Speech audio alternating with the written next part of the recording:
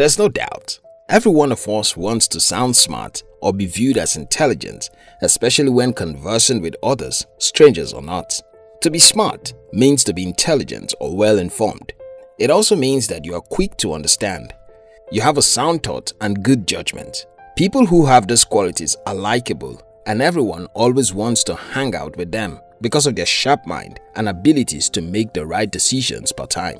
So, how do you prove to people that you are as smart and intelligent? It starts with your conversation. Do you know that even when you meet a person for the first time, you can tell whether they are smart or not from the way they converse? Well, in this video, I'll share with you how to sound intelligent in any conversation.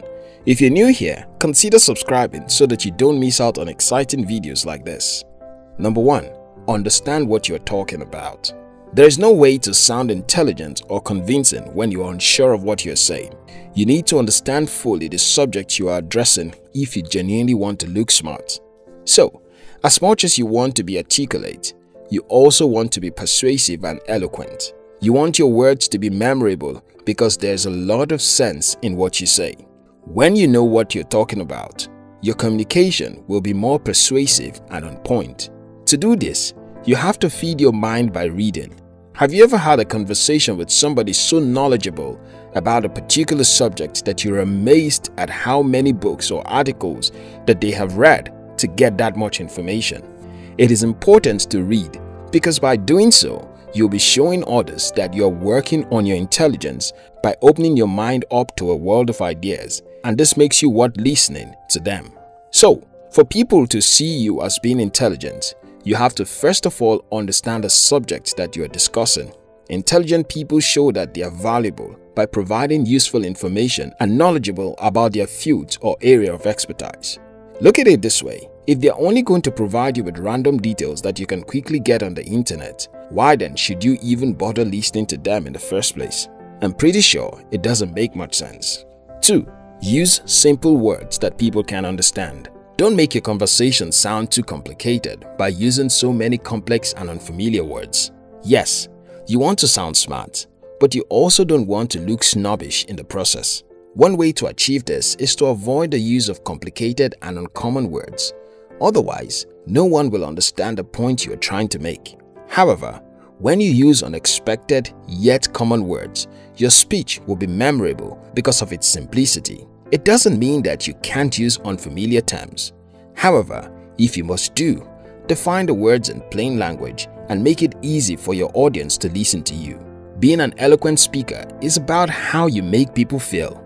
Intelligent people always leave behind memories of their conversation with the parties involved. It's not just about how well they speak, but how accessible communication was with them. A meaningful communication or conversation should connect you with people physically and emotionally because according to Maya Angelou, an American poet and right activist, people will forget what you said and did, but they will never forget how you made them feel. So, if you're going to create a lasting memory, you have to sound intelligent, emotionally intelligent as well. To do this, you have to forget about trying to prove a point. Speak as audibly and as simple as you can. Use words that people can understand and relate with quickly. 3. Use a low pitch. Most times, people associate a high pitch with shyness and nervousness. So, if you want to get people to listen to you, speak calmly and with a lower pitch. It projects confidence. However, in a bid to avoid using high pitch, try not to do too much downward vocal inflection or down talk so that you don't appear rude or confrontational. Try to speak loudly enough so people farthest from you can hear, but not so loudly that it's uncomfortable for those in front. You see, when you yell, it makes you sound insane rather than eloquent. 4. Use the right tenses. If you want to sound intelligent, the last thing you want to do is to be caught mixing up your tenses. You don't want a situation where you are mixing up present continuous verbs with the past tense.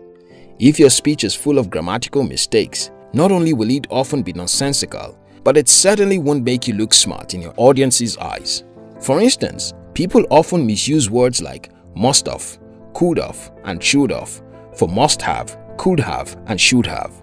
Although it's all in the pronunciation, if you get it wrong, your credibility will be instantly doubted. 5.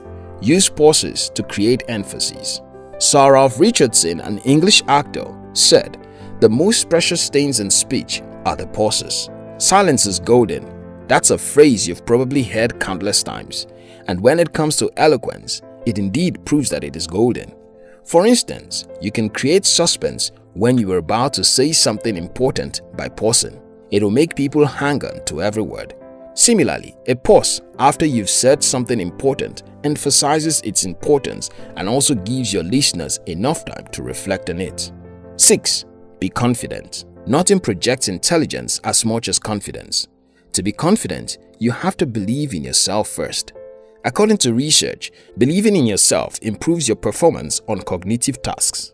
On the other hand, however, when you doubt yourself, it impairs your performance. If you want others to believe you need to believe in yourself. 7. Mind your language. Communication is about a mix of your words and body language. Your body language can make your words powerful or not. For instance, when sitting, you can incline forward slightly to emphasize your point. Use your hands to highlight critical points. Also, when you hold your head high, you show pride and determination. Similarly, when you are downcast, it means you are already beaten down. Eloquence is more than just how you use your words. It's how you use your body language as well. When you realize this, it will help you communicate in a manner that people will love. If you stand up tall with a confident demeanor which owns space, while speaking clearly and confidently, you will automatically be assumed to be the head of the pack and therefore someone worth listening to. Thank you very much for watching our videos. If you like this video, watch more videos on our channel and subscribe. We love you.